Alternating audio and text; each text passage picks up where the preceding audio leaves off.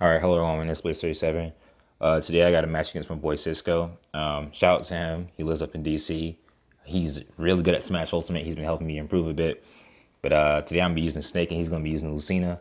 I forgot to record like the background music and sound effects like in Smash Ultimate, so it's just me talking right now and probably music in the background. But yeah, this wasn't really a close match because I've gotten a lot better with Snake. I've just been trying to master Snake overall. He's a really fun character to use, and he has a lot of really good mechanics and tools to his advantage. So I just use those and try to overwhelm my opponent. But this guy's Lucina. I think he just started using Lucina, but Lucina's really good. She's one of the characters that gives Snake the hardest time because she can just stop his recovery. She's really good at edge guarding, so that's my only problem I think I have in this match. But other than that, I just overwhelm him and just throw as many projectiles and grenades at him because Snake has a lot of really good projectiles and a lot of disjoint moves that are really good. So right now is neutral. They're still playing neutral, which is like basically how the characters interact with each other, like when the match starts or whatever. But I'm just starting to just overwhelm him with a lot of percent, and then eventually I'm just going to kill him with like I think an up smash or whatever.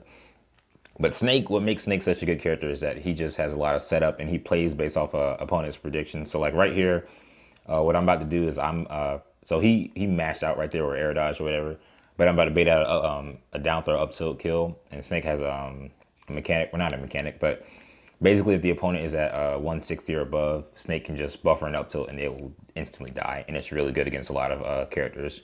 Pretty sure it works on everyone, but yeah, right here I think I'm about to die. Yeah, I'm about to die right here because Lucina is really good at edge guarding. He could just back air me. He didn't have to worry about anything else, and then he just up Bs for free. So that was a bad part or bad play on my part because I definitely could have made it back. But right here, I'm just going to nair and combo him. And then one thing I got a lot better at with Snake in general is two framing with my up smash or my moves in general. Because when Snake two frames, it can really just scare your opponent, especially if they don't have a jump. So that's what I'm doing right here.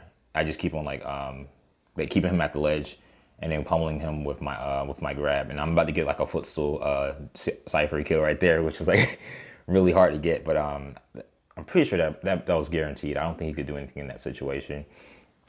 But right now, since I have a stock advantage against him, I'm just going to overwhelm him with everything that I have. Snake is a really good character, especially when it comes to like percent. I can just live to like 150, and he's heavy, so that's what I'm going to do. And I keep on two framing him with the up smash, which I know is like pissing him off because two framing is very important in this game, and it can really determine like whether or not a character can live or not. So that's what I do like a lot in this match, and I think it started throwing him off a bit. But now that I have the advantage, I'm starting to play a lot more, not aggressive, but I'm playing a little bit safer actually, because I'm still using grenades. If I were to play a lot more aggressive, I'd just be throwing out moves like there were no tomorrow. And then right there, I got a sticky C4 to back throw. So basically what I do is, so he was in a bad position, so all I did was just back throw him, or I didn't back throw him. He just let up shield, and I just put a C4 on him.